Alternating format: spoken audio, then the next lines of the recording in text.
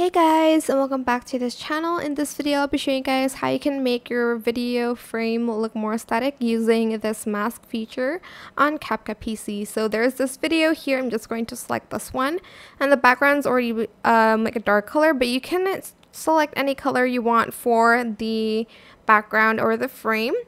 But the background is currently black, as you can see if I moved this to the right.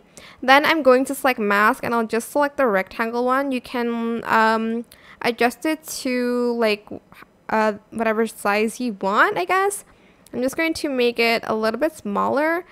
But I'm going to actually make the video a little bit smaller, like so. I'll make it just a tad bit smaller than that.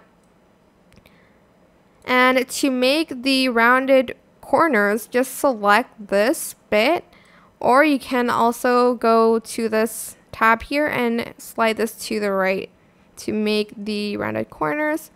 I might make this a little bit bigger actually, and yeah, that is it.